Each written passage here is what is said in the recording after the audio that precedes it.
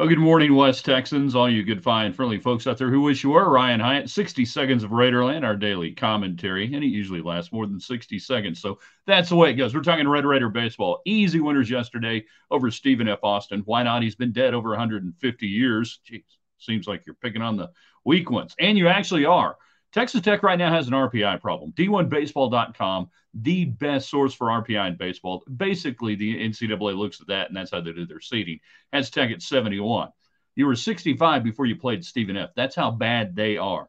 The math right now, not good for Texas Tech, but things can change, and they could change in a big way this weekend. Texas Tech fans may not realize how big a series this is against UCF from an RPI standpoint. They're great at home. They had the number one strength of schedule in RPI and non-conference play, and they've got an 8 RPI right now. I think that's inflated by the math, but it doesn't matter because we're all about math over the next month or so for this Texas Tech team. Numerous opportunities in the Big 12 to go win games against teams that are ranked higher than you in the RPI.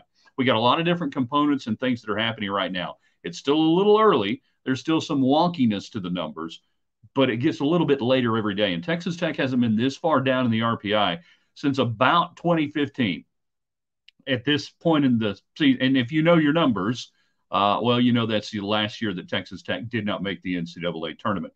There's work to do, but they've got an opportunity to do it. Tonight on the daily broadcast, we'll talk about the challenges of non-conference scheduling for Texas Tech right now and really everybody else, and how a schedule that could have looked good 6 months ago looks like dog meat when you get to the season. Want to hear from you, so sound out, post your comments below, share this on Twitter, Facebook, and YouTube. We appreciate you guys being out there.